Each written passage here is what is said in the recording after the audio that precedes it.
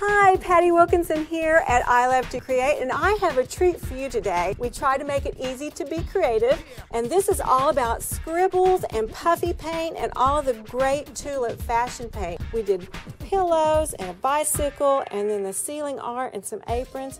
We have some wall and ceiling art that has been paper pressed.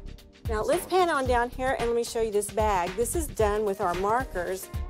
I doodled this bag and just started out right in the center, as you can see here, and went out from that design and built it into a paisley.